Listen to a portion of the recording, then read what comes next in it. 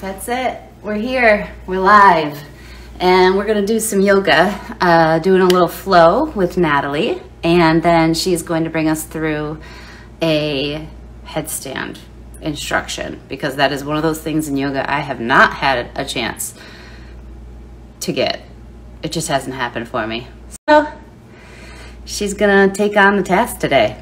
Bend your knees, bring your hands right underneath the thighs, roll the shoulders up towards the ears and down the back. We'll take Navasana boat pose, so just build some core strength here. For 1, 2, we're going to 5, keep lifting the chest, 3, 4, soften shoulders down, and 5, lower the feet down, cross at the ankles. And if you have something that feels really uncomfortable, you can sit on a block. You have it, or a pillow. And then softening shoulders away from the ears. 3 more here. Deep breath. Your right leg is down. Yeah. And then reach the left arm forward towards the front. Half knee balance pose. So from here, you're going to bring the weight forward, balancing on your right leg. You take a block here. And then start to stack the left hip on top of the right. Nice. Take a breath in. And then exhale, cartwheel the hands down. And then ground that back heel. Open up, find warrior 2. So find your warrior 2 again on the other side. Face forward. We're going to take a reverse tabletop just to neutralize the spine. So bring your shoulders up towards the ears, down the back. And we'll take one more breath in. And a breath out.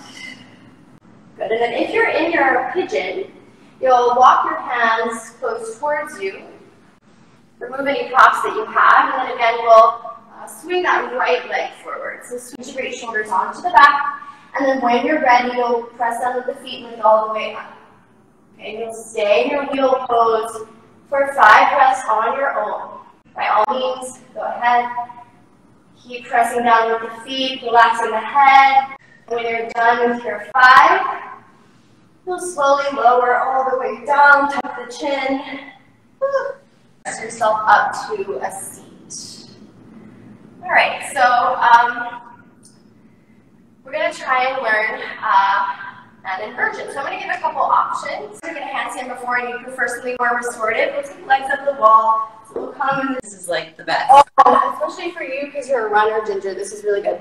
That was a lot, but maybe that's where you go today. That's a great start, building strength in the shoulders. It doesn't affect it so much. Okay, so we're going to try it again. Okay, keep walking the feet more forward. Keep working just towards that pose here. Keep pressing down with the forearms. Keep pressing up in the forearms. Yeah, fast. Day. Yeah.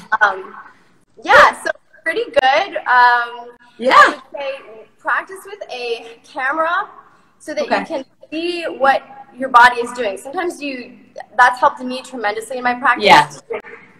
Sometimes you think you're doing something one way and then you see it and it's like totally different. So it helps us that way.